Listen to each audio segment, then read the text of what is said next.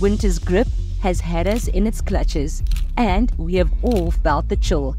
But with students back on campus, the new semester is off to a hot start. Welcome to News at NWU, your window to what's making headlines at our Northwest University.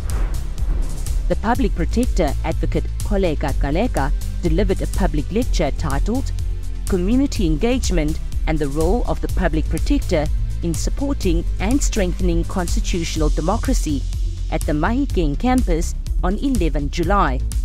It was an enriching, enlightening experience for all in attendance. Thank you, Advocate Kaleka, for sharing your wealth of knowledge.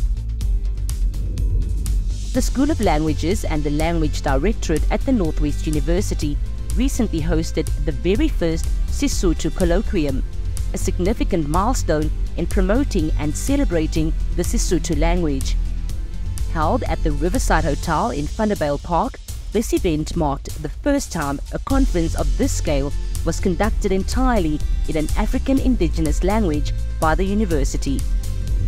The subject group Animal Health at the Faculty of Natural and Agricultural Sciences is nurturing entrepreneurs and training students in a variety of fields such as animal health, veterinary microbiology, biosecurity, food safety, community engagement, primary animal health care, companion animal health care, wildlife, and research.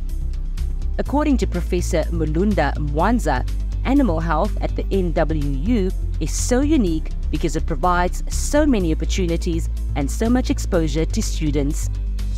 Join us again next time as we look at how the NWU is shaping our country's future.